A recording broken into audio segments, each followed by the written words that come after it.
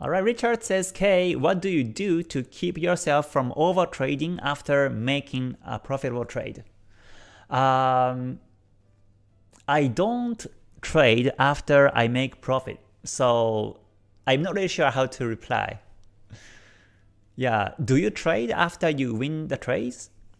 Or do you become overconfident and that's why maybe you overtrade? You want to make more? You want to make more profits? Maybe that's why. I'm not really sure, but yeah, after making a profitable trade, simply I don't trade. Because I want to reset my emotion, I want to reset my mind. So rather than going in right after I close my position with a profit, I prefer to stay away and reset my emotion and come back.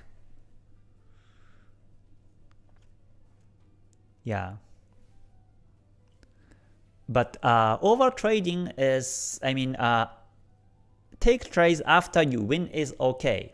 There's nothing wrong with that. You can, if you find, let's say, another entry chance after you close the positions, it's okay. If you find the right trading edge, you can take it because you may be able to run other profits.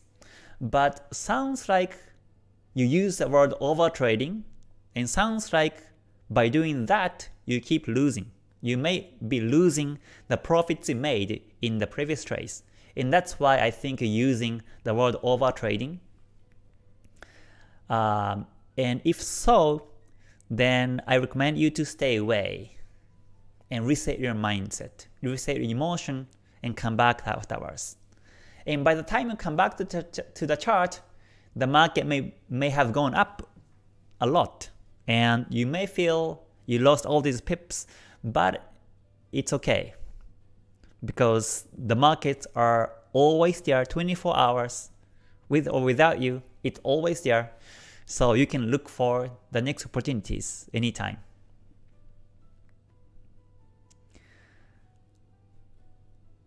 Yeah, so overtrading itself is not really good.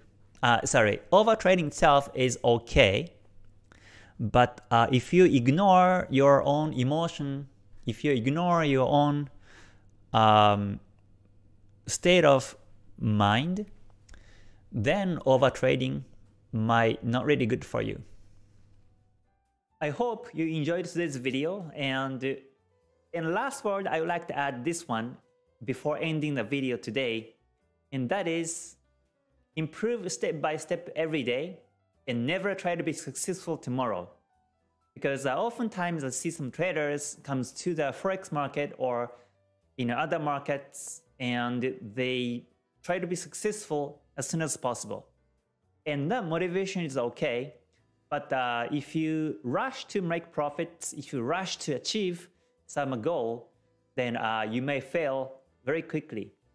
Because success only comes based on this continuation of the step-by-step effort, step-by-step improvement every day.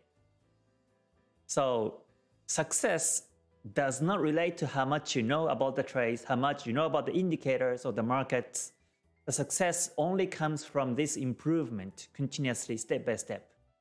So even when you're losing, then look back your trades and look for the areas you can improve your trades.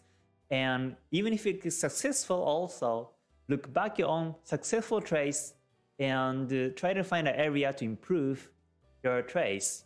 Maybe your profit might be a bit too early, or your break-even timing might be a bit too early too, or your stop loss was a bit too tight also.